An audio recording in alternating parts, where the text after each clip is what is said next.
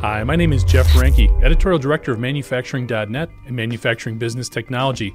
Welcome to Security Breach. A great deal of cybersecurity attention, and rightfully so, is paid to the role of defending against and responding to outside attackers. However, just as important to establishing and reinforcing cyber plans is ensuring that internal vulnerabilities are not created or made easier to detect through systems, networks, and new technologies that are introduced to the industrial infrastructure, albeit with the best of intentions. However, the influx of handheld devices and mobile computing power can lead to the unintentional injection of numerous cybersecurity issues. One only needs to look at the history of the Stuxnet virus for proof of how something as simple as a USB stick can lead to massive and often unrepairable damage. To help lend some insight on such potential security issues is Todd Greenwald. He serves as the president of Heartland, a McHenry, Illinois-based company that works with the industrial sector to improve business operations through technology integration, process implementation, and network redesign.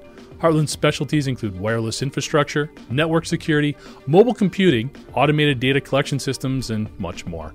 Todd, thanks so much for joining us today. Kind of kicking things off here, when you look at the industrial enterprise from an overall security perspective, are there some systems that you see creeping up that are kind of consistently the most important ones to take a look at or do a little bit deeper dive on?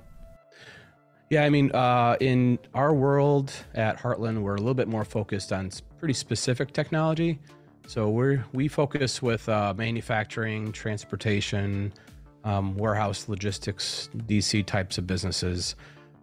So in our front, one of the big areas is your network and what type of network you're running. Unfortunately, a lot of the supply chain world is going through a big transformation today to get caught up with the times. But at the same time, there's a lot of legacy systems that are running out there.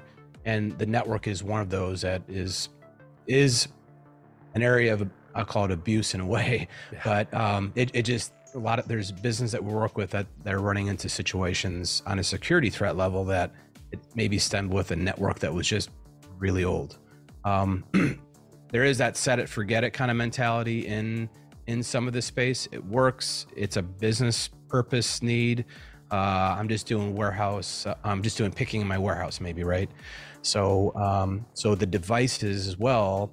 So maybe your rugged mobile computer that you're scanning barcodes with, or your rugged terminal on your forklift, or maybe even a tablet. Those legacy systems as well tend to be an area that we kind of focus in on, just at Heartland to kind of go, well, these are all things that could be risk points of causing security threats within the organization because they're just not maybe really supported very long. So one of the things as well is also like print. So there's a lot of old barcode print types of technology out, even laser printers that are used to maybe create a pick order that might be, or even a packing list. Those are all things that, again, we're kind of keeping an eye on and thinking about what's the strategy on how we're going to ensure that those are looked at and validate, hey, are these secure or not? And then what are we going to do about the plan? So you mentioned supply chain. Obviously, there's a lot going on there, a lot more scrutiny for obvious reasons in the last couple of years. And one of the things you see a lot of investment in from the distribution center and supply chain and logistics is really an influx of mobile devices, smarter devices. Mobility is such a big part of the Industry 4.0 movement. As we see this influx of smarter, smaller mobile devices, what are some of the security concerns that you see there?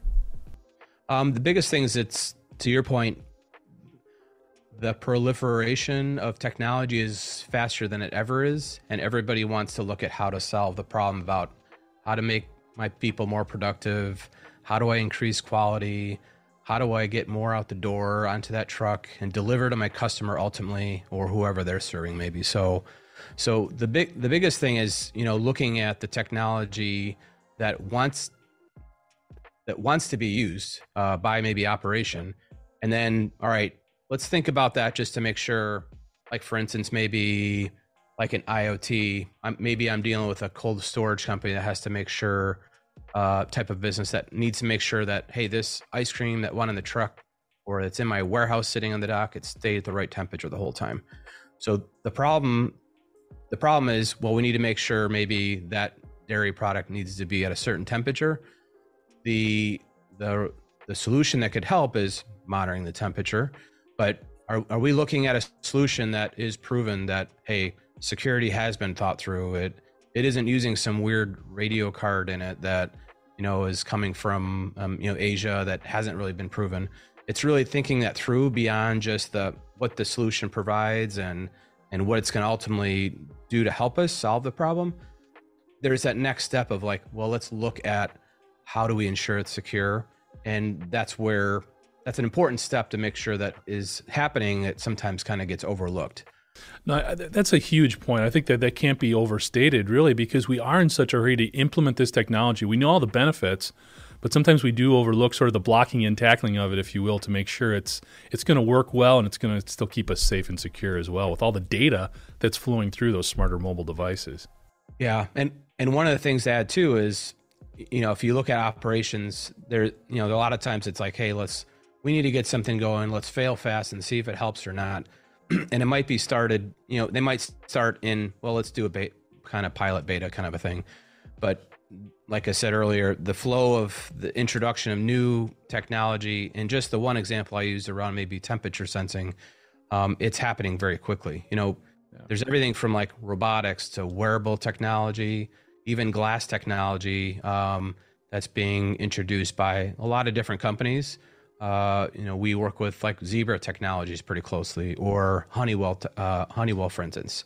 And, they're very good. They're thinking through all this stuff, but there are some other, I'll call it second, third tier types of technology providers that, cool stuff, but what about what is it secure? And it's just to think about that step is the key thing, not to kind of beat that drum too much, but it is something that we see troublesome where companies get into something and, we didn't really think about that step. So.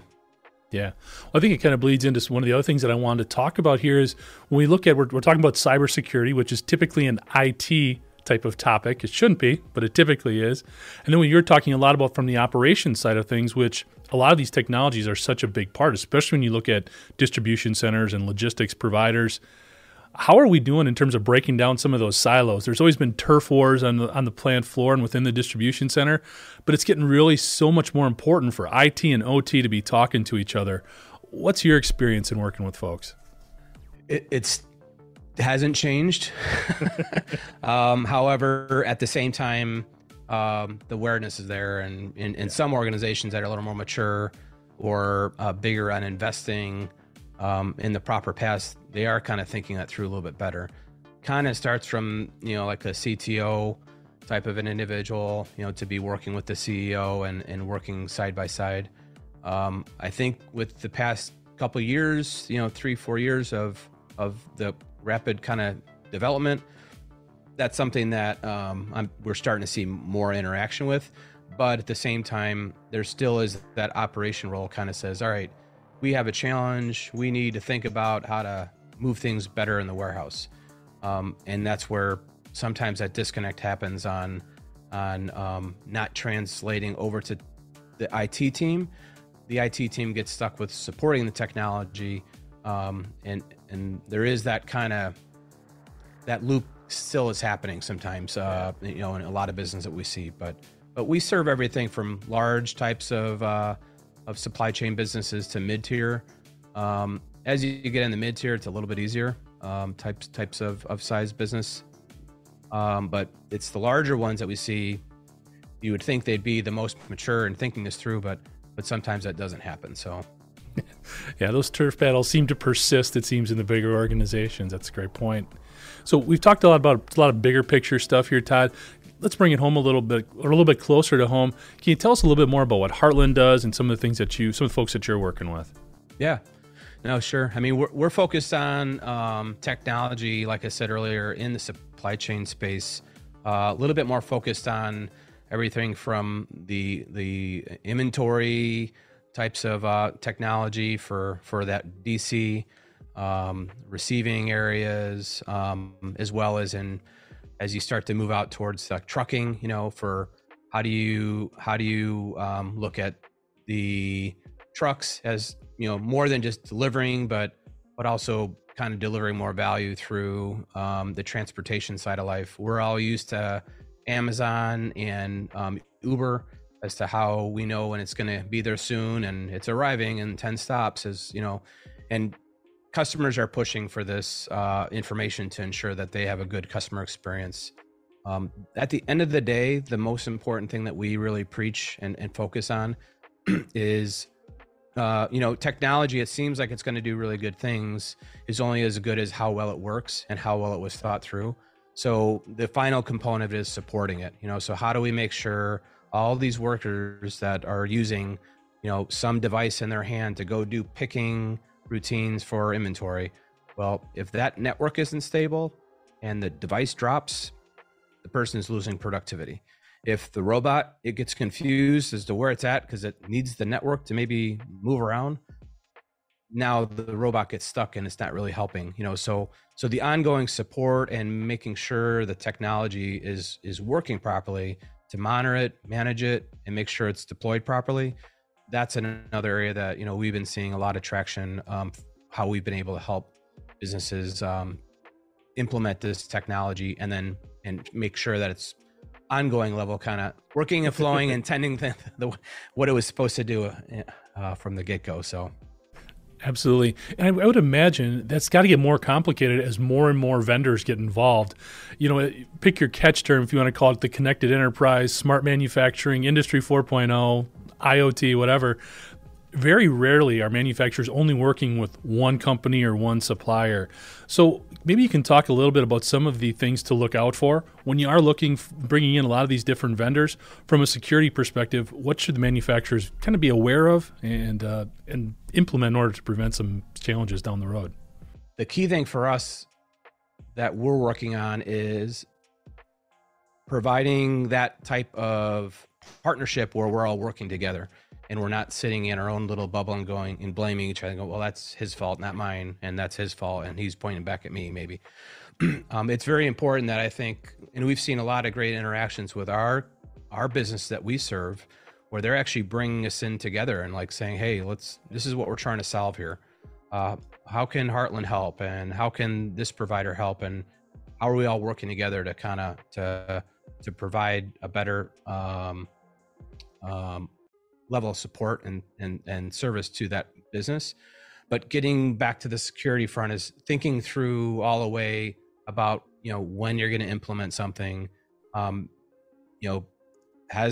we thought about doing a penetration test, which is looking for vulnerabilities when a new solution might be piloted? Let's test that out and make sure before we get too far over our skis.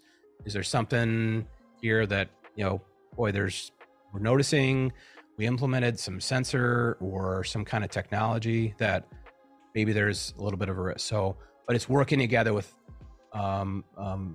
reducing any of the risk and making sure we validate that this is the right type of approach on that. So no, it makes a lot of sense. I mean, you're really kind of talking too about breaking down those silos that we were just talking about and getting everybody working together. And it's refreshing to hear that these different suppliers, as well as the customer, the manufacturer, the DC, is embracing that. I think that is sort of a paradigm shift. I think it's a big one. And I think we've been very cognizant of our side as well as the partners that we pick.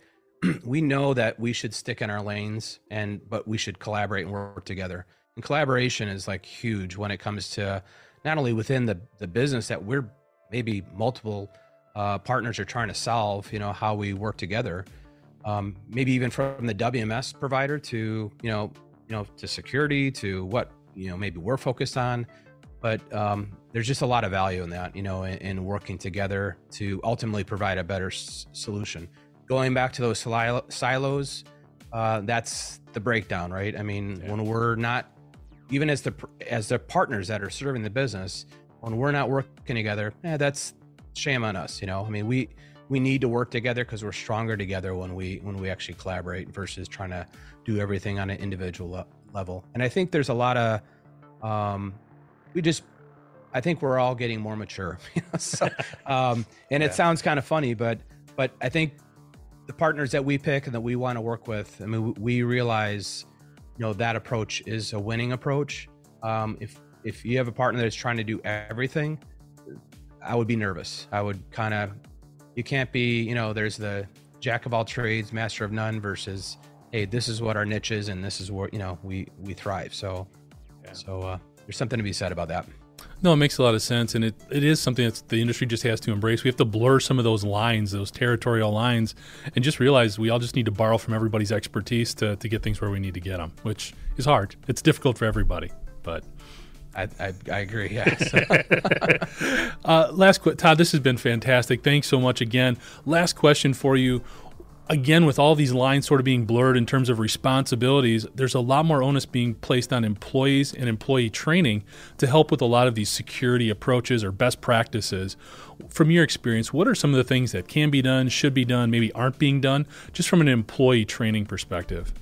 The key thing with that, though, is for them to be educated on, hey, if you are going to have a device that may have access to some kind of messaging types of solution, or it could be even just email, maybe, so we can communicate better with people. I mean, there is education around thinking about something like a phishing threat. It seems a little bit more still focused on the routine and what they do, but making sure people think about, if something seems suspicious, just think about it before you maybe do something. As the lakes of data and oceans of data, whatever you want to call it, grow, it becomes important to, make sure that we're thinking about looking for trends and different things that are happening around, maybe even utilizing machine learning. But it's taking the data and then bringing it back to the operations folks and saying, here's things that we're seeing, maybe some trend that, maybe we should be thinking about, why is someone have so many retries on trying to get into a computer in the warehouse? I'm not really sure what's going on here, but makes me feel like something's not right. And the other part too is there's a lot of on kind of, it's not even future, but there's a lot of things around even how people interface with entry points. Like maybe when I go to log in and I'm Todd and I go to log in and this is how I type, maybe on a computer sitting like out on the floor, you might type differently. And if I'm logged in the floor and then I walk away and now you jump on when I walk away, these are all different types of things that, we can educate each other, like, hey, make sure you log out of your computer when you walk away. Thanks, Todd. For more information on the work Heartland does, you can go to www.heartland-usa.com. Thanks for joining us today, and to catch up on past episodes, you can go to manufacturing.net, IEN.com, or mbtmag.com. You can also check Security Breach out wherever you get your podcasts, including Apple, Amazon, and Overcast. For Todd Greenwald, I'm Jeff Ranke, and this is Security Breach.